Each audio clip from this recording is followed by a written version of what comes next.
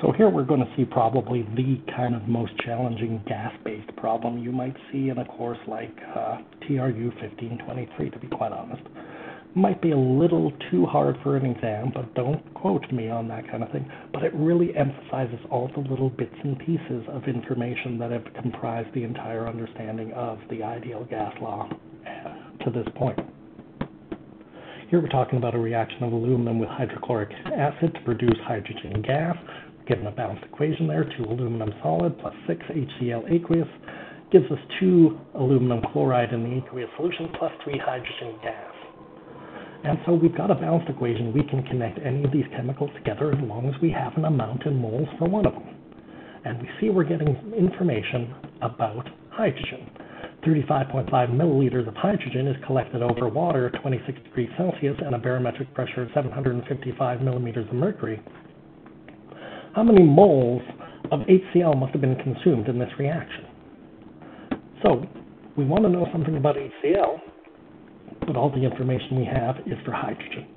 We have to use the stoichiometry of the balanced equation, which means we're going to have to figure out the number of moles of hydrogen to make that connection. But we see we've got pressures and volumes. We've got a volume. Whoops. Let's try that again. We have a volume of 35.5 milliliters, but hey, let's convert that to liters because that's probably going to be more useful in terms of the gas constants I got up here anyway. We have also a temperature of 26 degrees Celsius, but of course we need that in Kelvin. That's 299 Kelvin. And a barometric pressure, and here's where we have to be careful, a barometric pressure of 755 millimeters of mercury. You notice that isn't the actual pressure of hydrogen gas. It's the barometric pressure. Again, in this kind of situation, we might have had our chemical reaction happening here, and then we would connect this to a manometer kind of situation where we block things off and we essentially measure the pressure of the gas coming off. And so what we have to account for, though, is this liquid in here, because we're collecting over water, is not mercury, it's water. And water has a nasty habit of vaporizing a little bit on us. Some of those molecules go into the gas phase. How many? Well, at a temperature of 26 degrees Celsius, enough to create a pressure, a gas pressure, because we've created a mixture of gases. We've essentially got the hydrogen gas we made in the reaction, and now we've got this water just because we're collecting it over the liquid.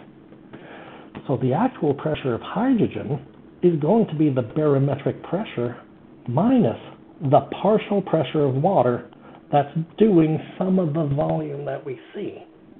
But since we're only interested in the hydrogen gas from the reaction, that water had nothing to do with the reaction. We got to get it out of the way. 755 millimeters of mercury. From that, we are going to subtract our 25.2 millimeters of mercury. And that's going to give us something like 729.8 millimeters of mercury. And now we have a pressure. Let's call it 730, just keep sig figs kind of where they should be. Okay, so now we've got that. PV equals nRT. N equals PV over RT. You notice how we do this rearrangement a lot, because we're often wanting to calculate a number of moles.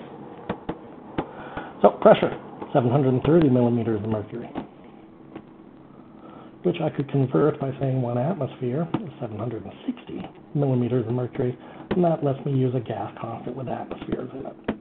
Our volume, we've seen, was 0.0355 liters.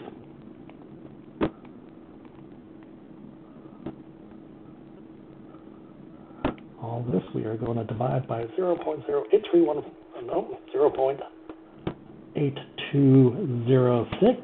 There, caught myself. Liter atmosphere per Kelvin per mole. And that temperature now 299 Kelvin. So when I do this problem, Do some math. 730 divided by 760 times 0.0355 divided by 0.08206 divided by 299, and I am getting 1.39 times 10 to the minus 3 moles. Certainly makes sense. Very small volume, close to standard temperature and pressure, gotta be less than 1 mole. Seems reasonable. All right, now that we know that number of moles, well, that's of course the number of moles of H2. The number of moles of HCl, as we see in our balanced equation, is going to be connected to our number of moles of H2 in that we consume 6 HCl for every 3 H2 we make. So in other words, we are going to have 6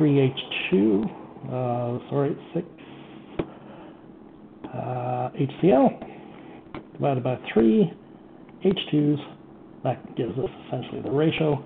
We're going to see it's twice the number of hydrogen molecules, which will be twice 1.39 times 10 to the minus 3 moles, which will be 2.78 times 10 to the minus 3 moles.